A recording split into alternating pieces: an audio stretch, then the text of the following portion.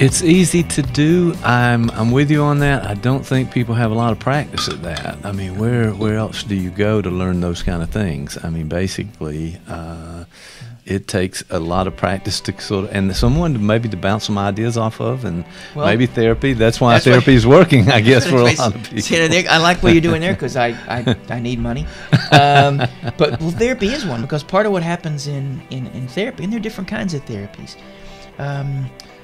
Therapies that are maybe a bit more process-focused, not only can you get someone to be open and own the things they're feeling, there are moments when you may hate your therapist, or what often happens in therapy is the thing that has to be owned is to be aware of just what sort of tensions arise in any social interaction.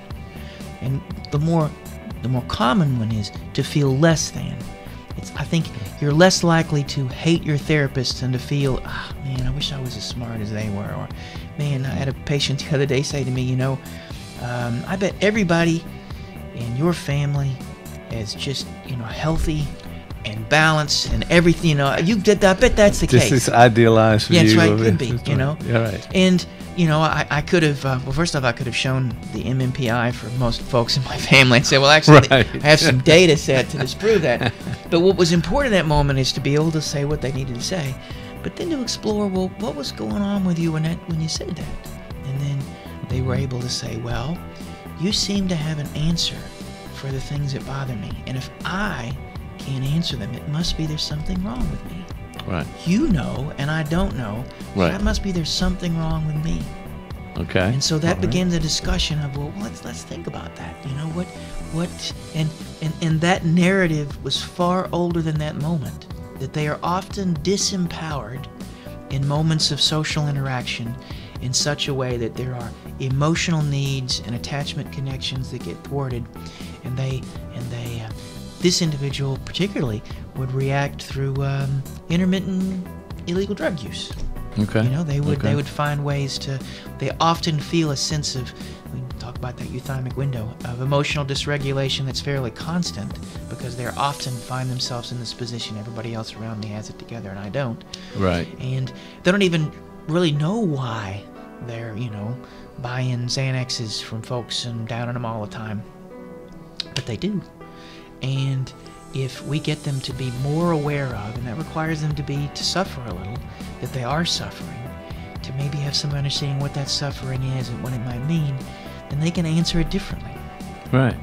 Well, I was thinking too that, especially when you mentioned social situations and interactions, that sometimes this is like there's a behavioral side to it as well, because you practice something. That's what you do in those situations, and the new situation is going to bring up those same kinds of feelings as well. So you've really learned this over a period of time and reinforced it in some ways. And it's reinforced. We have to say in Mind of the Biz, it causes the cause. So often folks who are so afraid of being rejected will do the very behaviors that generates rejection. And so they're caught in this circle. Right. And that's where this notion of suffering, in fact, if we get back with hate, if you have a racial minority that you suddenly feel is somehow degenerate and destroying everything that you love, you can scan the environment and find examples of someone who is worthy of your hate. Because there is literally no group of people on the planet that don't have a percentage of people in them that suck. Right. Right? Absolutely. And so it's literally, in fact, it would be a racist. It would be a racist statement to say that all Samoans, let's say Samoans, right, that all Samoans suck. But it would also be racist to say all Samoans are saint, because both of those are literally pigeonholing and in that projective sort of split place we don't want to be. Right.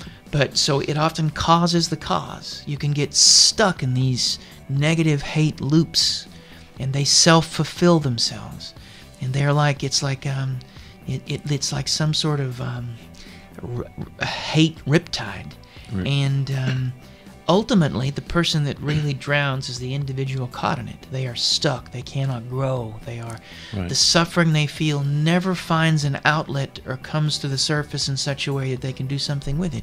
They're trapped by it.